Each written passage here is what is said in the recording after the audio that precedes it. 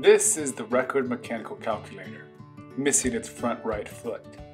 It was designed by Hugo Cordt and first produced by him. He was only able to produce less than 800 of these in 7 years, starting in 1913. Lindström took over production in 1921. Mine was made by Lindström. And then Roneo made it for 2 years, starting in 1929.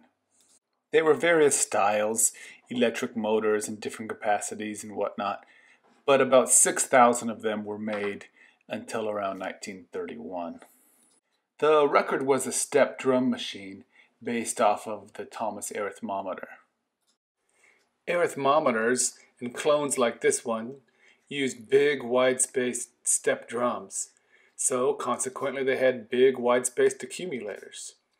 Inventors tried various means to shrink down the space between those drums. Archimedes shaved off as much space and material from the step drums as possible, so that as the step drums turned, they occupied the spaces that their neighboring drums had just been. Rheinmetall's solution was to have one step drum for every 2 columns. Pretty clever. Some inventors, like Axel Petersen, took the shared drum idea one step further by having one step drum for all the number places. Of course, with that configuration, the calculator needed to be round, and the accumulator was a little more difficult to read. Hugo Cordt had his own idea on how to shrink the carriage numbers. He shaved the drums, but that wasn't really where he saved his space. He then changed the step drums to a vertical orientation. He moved them to the back of the machine, and he alternated their height, which allowed their accumulator numbers to be closer together. This meant that Cordt could fit 5 number places in a space smaller than it took Thomas to fit 4. To accommodate this new orientation, Cordt invented a new mechanism to allow the keyboard to engage with the new step drums.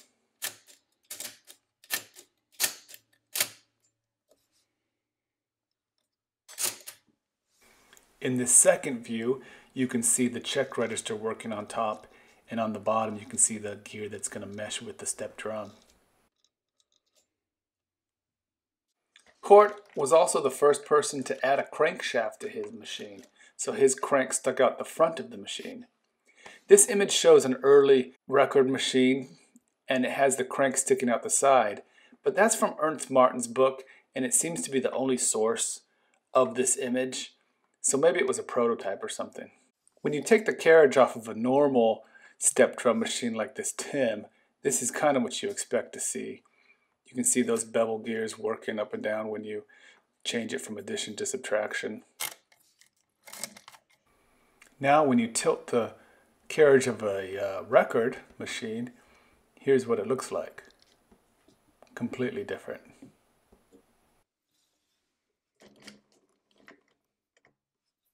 Here's the check register in action.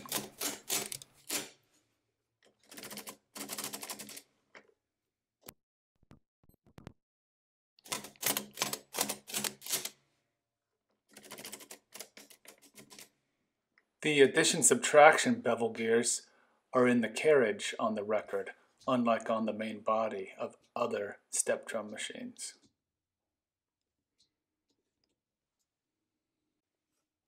That little lever handles addition or multiplication, and you can push down on either side to clear the input register.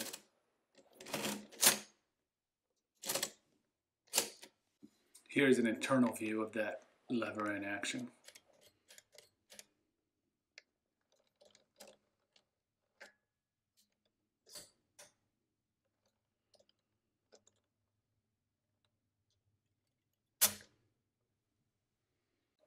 This is the multiplication and division lever.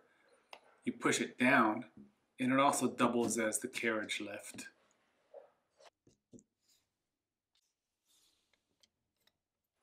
This machine has a lot of troubles, including missing that bevel gear right there. That's also where the bell would be if it had one, though I'm not convinced it ever did. Some of my twiddler knobs have broken off there. That also has the carry gear tooth that meshes underneath with the carry down below. That carriage tilts more than 180 degrees back, and the first time I did it, it really startled me. This specific machine was sold by Ernst Jost. You can see his crooked plaque there. Although any other logo that was on it is long gone. That last column there doesn't carry reliably, and when the shipper shipped it to me, it was upside down and the crank handle got bent and it broke off my clearing knobs. I had to do some drilling for the crank handle, but it works pretty well, surprisingly. Now let's do some math.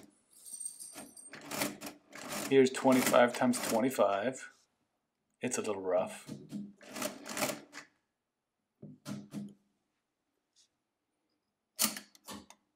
Now I'm going to add 35.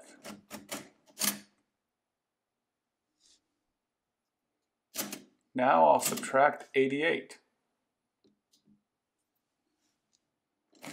I can't demonstrate division because of the unreliable carry situation. But it has on the highest column there a little tab that you can lock down the 1 to be an extra counter.